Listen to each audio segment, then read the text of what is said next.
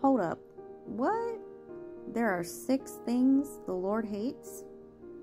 7 that are detestable to him? Haughty eyes, which what is haughty eyes? I had to look that up. An arrogant demeanor when someone looks down on others. Lying tongue. Hands that shed innocent blood. A heart that devises wicked schemes. Feet that are quick to rush into evil. A false witness who pours out lies. And a person who stirs up conflict in the community.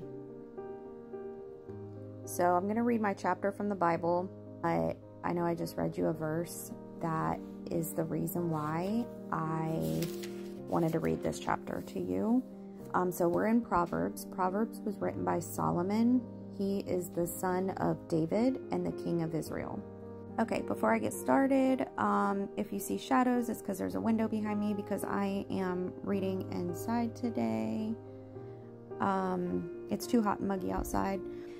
Also, if you hold down the heart button, it'll put my talking speed up to like 2 times, I do believe, so it'll go faster.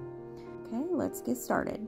My son, if you have put up security for your neighbor, if you have shaken hands and pledged for a stranger, you have been trapped by what you said, ensnared by the words of your mouth. So do this, my son, to free yourself, since you have fallen into your neighbor's hands. Go to the point of exhaustion, and give your neighbors no rest. Allow no sleep to your eyes, no slumber to your eyelids. Free yourself like a gazelle from the hand of the hunter, like a bird from the snare of the fowler. Go to the ant, you sluggard, consider its ways and be wise. It has no commander, no overseer or ruler, yet it stores its provisions in summer and gathers its food at harvest. How long will you lie there, you sluggard? When will you get up from your sleep? A little sleep, a little slumber, a little folding of the hands to rest, and poverty will come on you like a thief, and scarcity like an armed man.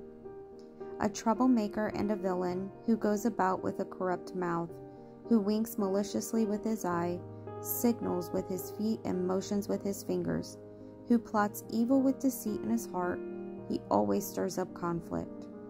Therefore disaster will overtake him in an instant. He will suddenly be destroyed without remedy.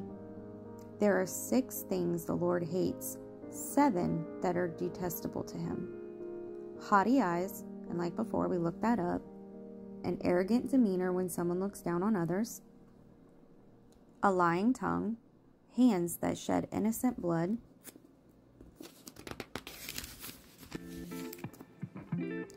A heart that devises wicked schemes. Feet that are quick to rush into evil. A false witness who pours out lies. And a person who stirs up conflict in the community. The next part of chapter 6 is warning against adultery. My son, keep your father's command and do not forsake your mother's teaching. Bind them always on your heart, fasten them around your neck. When you walk, they will guide you. When you sleep, they will watch over you. When you awake, they will speak to you.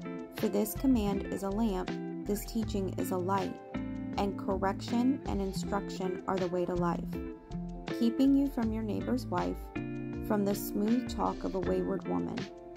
Do not lust in your heart after her beauty, or let her captivate you with her eyes. For a prostitute can be had for a loaf of bread, but another man's wife preys on your very life. Can a man scoop fire into his lap without his clothes being burned? Can a man walk on hot coals without his feet being scorched? So is he who sleeps with another man's wife.